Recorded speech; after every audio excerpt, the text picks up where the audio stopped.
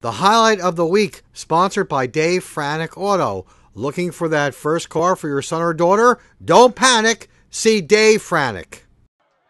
Sparta's defense comes out inspired against High Point. Watch Mike Borensky wrestle down Tommy Hooker for a 6-yard loss, forcing a High Point punt. But High Point answers with a tackle for a loss of its own. Watch junior linebacker Kyle Stoll break in for the 2-yard loss. But the loss doesn't slow down Sparta as Cody Armando starts his big day with his 5-yard score, and Sparta takes a 7-0 lead with 8:37 left in the first quarter.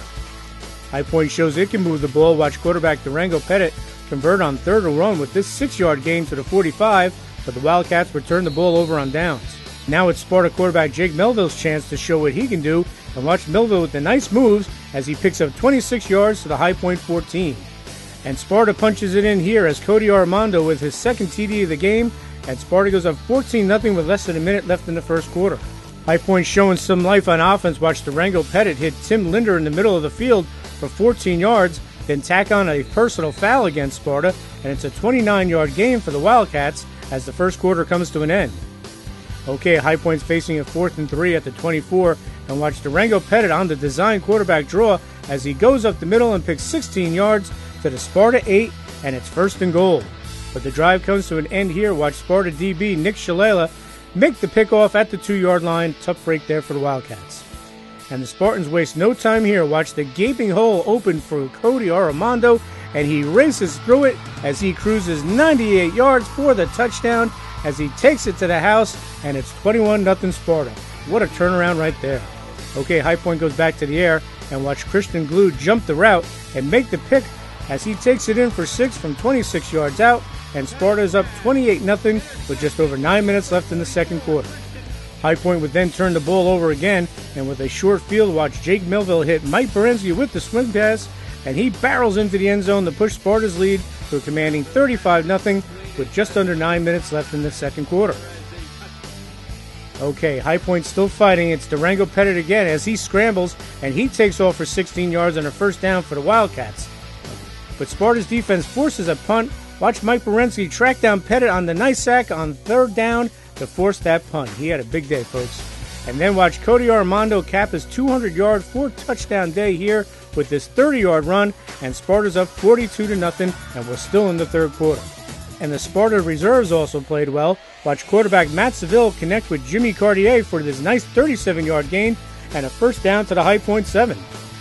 And Seville caps the big American Division win with his 9-yard strike to Rob Carlton as the Spartans bounce back from their loss to Pope John with a resounding 49-0 victory over the Wildcats to improve to 5-1.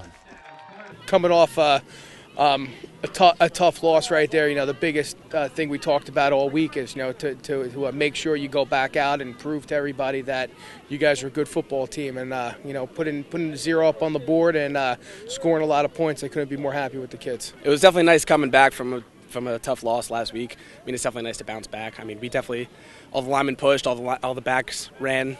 Everyone did their part, and we all played our hardest game, and we hope to continue this into next week. It's definitely a great feeling coming back after a loss from last week. We had a lot of pent-up emotion, and it was good to be able to take some out of it on this team today. It was definitely a lot of fun to play in this game. It's good to see some of the JV kids come in, too, and it was just a good day. Everyone did a great job today. Everyone stepped up. Even our JV came out here the second half, and they really stepped up, too. Cody Armando had a big game today, 4 touchdowns, including a 98-yarder. Our line blocked incredible. My lead blocker, he sealed off the left half of the defense. You can't ask for anything more. Give me the hole. Just had to go take it. Sparta had a 21-0 lead, and they really salted this one away. Christian Glue picked off a pass at the 26-yard line, took it in for 6, and Sparta was well on its way. It was a great feeling. Cap really coached us really well in our pass drops this week, so I just got my curl drop like I've been doing in practice all week, and the kid basically just threw it pretty much right into my chest. The kid was going, he was right behind me. Just hit me pretty much straight in the chest. There was no one in front of me. The whole offense was behind me, so I just freed to the end zone. Sparta's offensive line opened gaping holes all day, and they've been doing it all season. It's always hard to block, but it's always good to have someone that can actually deliver when you block for them. Having Cody run 98 yards down the field is always definitely good to have someone back there able to do that. Having a quarterback that can run, it definitely helps a lot.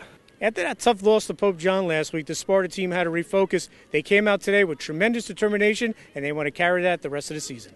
We just decided we had to stop looking backwards and start looking forward to the state tournament, start trying to get to Giant Stadium. and you know what, forget about the game. We forgot about Pope John. We used that anger. We came into this week and we delivered. It's good to refocus. We really need to forget about the last game we just had. We've been looking forward. I think today was definitely a good start to that. We bounced back a lot. We definitely have good morale now, especially from our loss last week, but always got to look forward, and we're going to do our best for next week. We lost to Pope John, good team. Made us humble. We just came back to practice, worked harder. Now we're like, it's one loss. You got to look forward in this season. We got to work for the playoffs now.